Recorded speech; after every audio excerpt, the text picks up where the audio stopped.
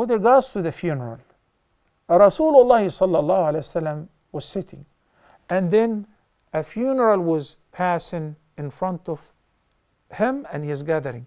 The Prophet sallallahu alaihi wasallam stood up. They said, Ya Rasulullah, it is a funeral of a Yahudi, of a Jew. So he said, so what? Isn't it nafs? Isn't it the soul of a human being?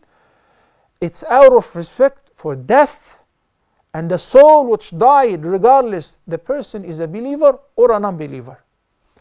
Attending the funeral where there is a prayer, the person who is the chaplain, whatever religion that he will be presenting, would invoke other than God, and you will be standing, is not permissible.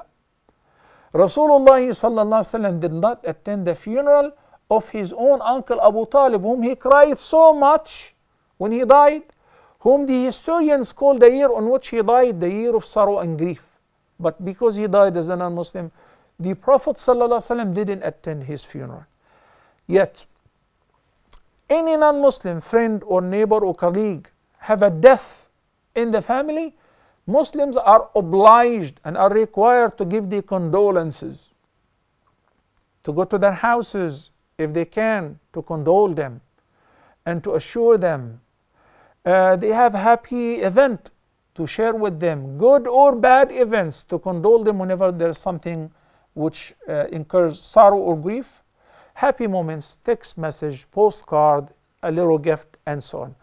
But I do not attend an event which there is haram in it, whether it is, orchestrated by Muslims or non-Muslims.